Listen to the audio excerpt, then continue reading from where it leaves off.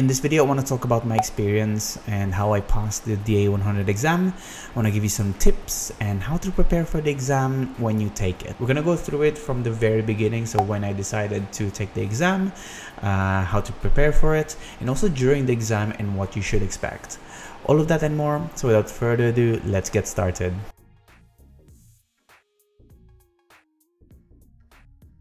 Hi, my name is Fernan and welcome to the Solutions Abroad YouTube channel, where we cover tips, tricks, and best practices when working with Power BI. I upload new videos every week, so make sure you hit that subscribe button and the bell icon to get notified when a new one is out. So I took the exam a couple of months back in April, and from what I remember, my result was around 85 to 90% mark, and the passing grade is 70%. Before I took the exam, I had some prior experience with Power BI. I had about 5 years of functional consultant experience, which means that I knew bits and pieces of Power BI, but not fully, just enough for me to do my job. And actually before this one, I already held the MCSA BI reporting, which is the predecessor of the DA-100. It's the old version that I did and passed last year, 2020, and it consisted of 2 exams, one for Excel and one for Power BI. So because I already had some experience with Power BI, I gave myself about a month to prepare for this exam. And because I work full-time job in between, I just gave myself an hour every night to prepare for it. However, if you're taking an exam like this for the first time, or maybe you're not too familiar with Power BI, I suggest you give yourself maybe 2 or 3 months to make sure that you have enough time to prepare when you take this exam. So after I've booked my exam, the very first thing that I did is to check the exam outline. Now you can find it from the exam page here, where you prepare to schedule your exam, and it's just at the bottom here, and from here you can see the skills outline and what it will measure, and this is handy to know the weighting of the specific categories, so what they'll test you on and what you should ideally focus your attention to. But what's even better is you can download the exam skills outline here, which breaks down these topics into individual sections to give you a better understanding of what they will test on those specific topics. So if you're already working with Power BI on a sort of functional level and you just want to fill in the gaps of the knowledge that you don't know because you don't really use them on a daily basis, you can look at this and actually pick out some of the stuff that you don't know or you're not familiar with and actually study them individually. It's sort of more convenient that way. However, if you're looking for a full end-to-end training, the very best place that I can suggest to you is the Microsoft Learning Paths, which is at the bottom here. You'll see it under the free section, and it gives you different learning paths for different sections of Power BI.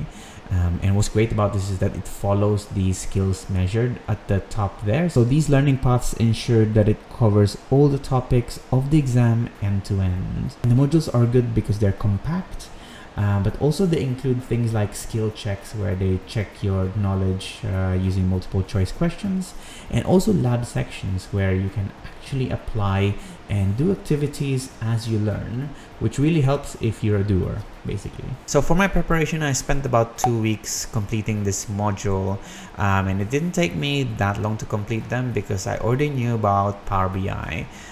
So for yourself, it might take a little bit longer if you don't know much about Power BI. What I suggest is when you prepare for the exam, you dedicate half of your preparation time in doing and mastering the Microsoft Learn modules, because this will serve as your fundamentals for the exam. The second half of the preparation is doing the practice questions available online. Now there are tons of free and paid practice questions that is available for you online, so I'm not gonna link to a specific one. I would say this part helped me a lot to get me into the exam mode.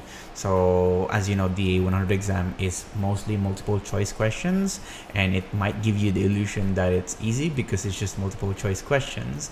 But the problem is that you need to make sure that you actually read the questions and find the details, because a lot of the questions will look like the answer is one thing, but actually because of the details it might be another. So this part actually helped me ensure that I caught all of those sort of trick questions. One tip I can give with the practice questions that you find online is don't trust the answers that you get from them. Instead, treat the questions as its own separate thing without an answer, and try to find the answer for yourself, either doing your own research or asking the community. Another thing is that don't treat these questions as questions that could come up in the exam. Typically, you will hear them as dump exam questions.